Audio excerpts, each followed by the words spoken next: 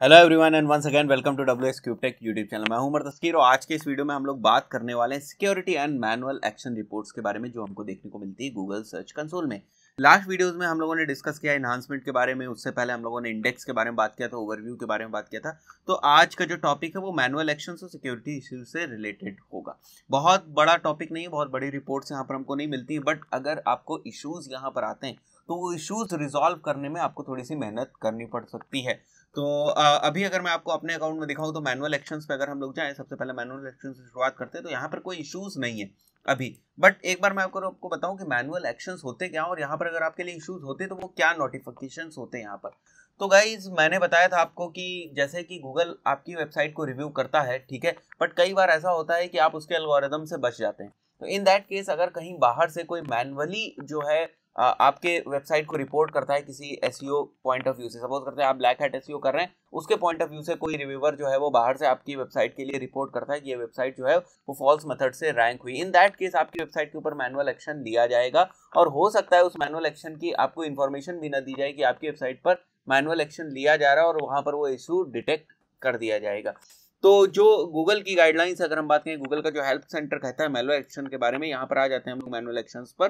तो आप यहाँ देख रहे हैं if a site has a manual action और सम of a site will not be shown in the Google search results. मतलब होगा क्या कि अगर आपका यहाँ पर मैनुअल एक्शंस हैं, मतलब अगर इश्यूज डिटेक्टेड है मैनुअल एक्शन के थ्रू, आप अंडर जो है विजिबिलिटी आते हैं गूगल सर्च कंसोल के, तो हो सकता है कि आपकी वेबसाइट को सर्च रिजल्ट से ही बाहर निकाल दिया जाए और फिर आपको वापस उसको रैंक कराने में मुश्किल हो। और ये डिपेंड करता है कि यहाँ पर वो इश्यूज किस टाइप के। अगर कोई बहुत हाई इश्यूज होंगे, कोई अच्छे मतलब कोई अच्छे खासा इशू होगा, इन दैट केस बहुत मुश्किल होगी आपको अपनी वेबसाइट को वापस रैंक कराने में। अदरवाइज जो इश्यूज होते हैं वो रिजॉल्व हो जाते हैं।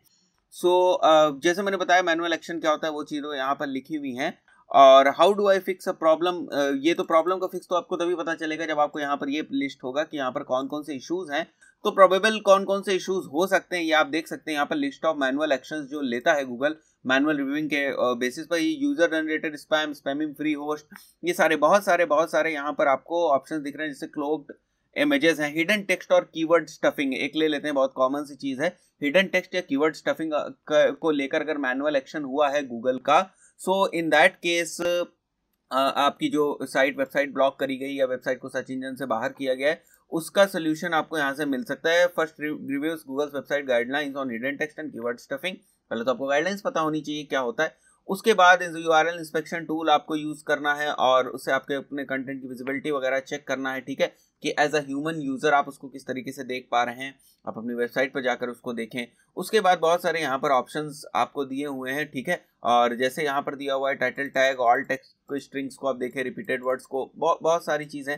रिमूव एनी सच वर्ड्स और other instances for keyword stuffing, जो है उसको ठीक करे, कीवर्ड डेंसिटी को वहां तक जो इनकी गाइडलाइंस के अकॉर्डिंग है उस कीवर्ड डेंसिटी को लेकर आए। तो इन सारी चीज़ों को करने के बाद वापस आप अपनी वेबसाइट रिव्यू पर डालेंगे। तो इन केस आपकी वेबसाइट के ऊपर अगर वो मेथड्स जो आपने किए हैं एसईओ के फॉल्स मेथड्स, उनको अगर आप रिमूव कर देते हो यहाँ पर मैनुअल एक्शन से, जो इशूज से हैं वो आपकी वेबसाइट हट जाएगी और उसके बाद में आपकी वेबसाइट वापस फिर से इंडेक्स होकर रैंक हो जाए गूगल सर्च इंजन में।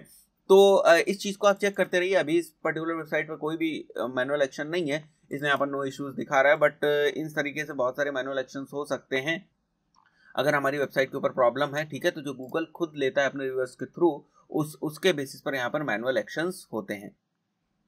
दूसरी वेबसाइट पर चलते हैं, देखते हैं वहाँ पर क्या कुछ मैनुअल एक्शंस हैं। आई होप यहाँ पर भी ना हो। It's not over here also. चलिए मैनुअल एक्शन के बाद बात करते हैं हम लोग सिक्योरिटी इश्यूज के ऊपर। सिक्योरिटी इश्यूज कब आपकी वेबसाइट पे डिटेक्ट होते हैं? जब आपकी वेबसाइट को गूगल क्रॉल कर रहा होता है उस वक्त लगता है कि आपकी वेबसाइट में कुछ टेक्निकल इशू है, कुछ सिक्योरिटी का इशू है। मतलब यूजर अगर आएगा तो उसकी प्राइवेसी को लेकर कुछ इशू है जो आपने जो है अपनी प्राइवेसी पॉलिसी वगैरह में मेंशन नहीं कर रखा है। तो इस टाइप की जो चीज़ें होती हैं, सर्वर को लेकर कुछ इशू है, टेक्निकल एस्पेक्ट्स हो गए, तो इन सारी चीज़ों को के इश्यूज को यहाँ पर सिक्योरिटी इश्यूज के अंदर गूगल मेंशन करके आपको देता है।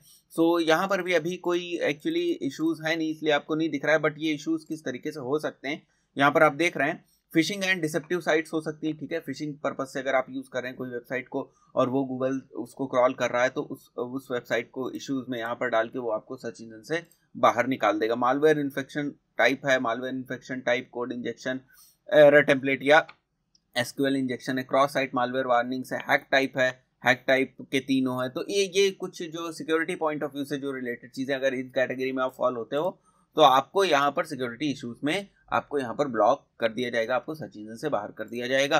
फाइन। सो अगर मैं आपको यहाँ पर ये दिखाऊं कि किस तरीके से ये जो इश्यूज हैं ये डिटेक्ट होते हैं, सो यहाँ पर क्योंकि है नहीं मेरे पास इश्यूज, यहाँ पर सब कुछ ठीक चल रहा है, इसलिए मैंने स्क्रीनशॉट है एक हमारा गूगल से लिया हुआ, तो मैं वही आपको दिखा रहा हूँ। 6 इश्यूज डिटेक्टेड।